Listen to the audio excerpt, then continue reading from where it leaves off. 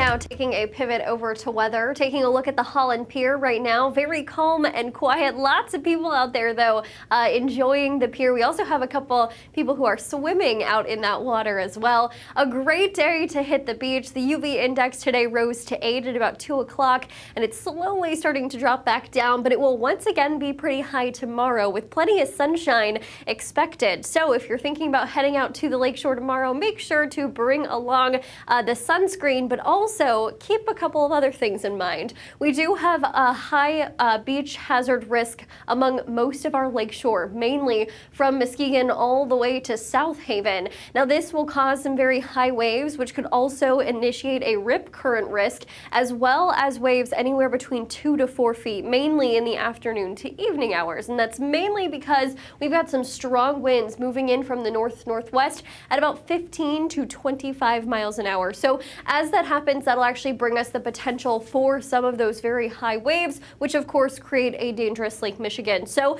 bring along some water, make sure to hydrate, make sure to lather on the sunscreen, and try to avoid hopping in the water. When it comes to our satellite and radar currently, we're seeing a little bit of cloud cover off to the north, a couple of some stray showers passing on through. We're going to see overall some of these start to dip down a little bit lower, bringing us a quick shower or two for this evening. But other than that, mainly quiet and mainly dry. We're going to see temperatures that are still sitting mainly in those 80s, a little bit warmer for those communities off to the south. Kalamazoo sitting at 86 and Battle Creek at 85. Plenty of sunshine otherwise, though, with a couple of spots that have some cloud cover. When it comes to our dew points, these are a little bit on the higher end, with many of us sitting in those 60s to 70s. So it will feel a little sticky out there. The good news is these are set to drop as we head into the rest of the weekend. So the good news is we won't feel so muggy as we make our way by Friday and Saturday. Now, winds are pushing in from the west at about 5 to 15 miles an hour. Individual gusts have popped all the way into the teens for our northern communities, mainly associated with some of those rain showers off to the north, but a lot more calm off to the south, with those winds only reaching about 5 miles an hour. Future track shows us that some of these rain showers will start to pop a little bit further south. As they do, they could bring a quick shower or sprinkle across the region over the next couple of hours. But as we make our way into Friday, that's when we're going to start to see a lot of this cloud cover really shift off to the south, bringing us some clearer skies as we make our way into Friday.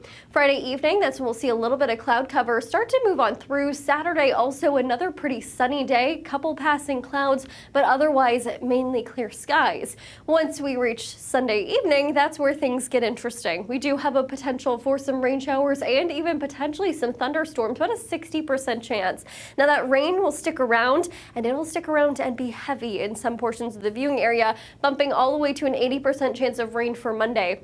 That's where we'll see the bulk of rain, potentially in some spots reach 2 to 4 inches. So something to try to plan ahead for. Tuesday, a lot of those rain showers starting to fizzle out.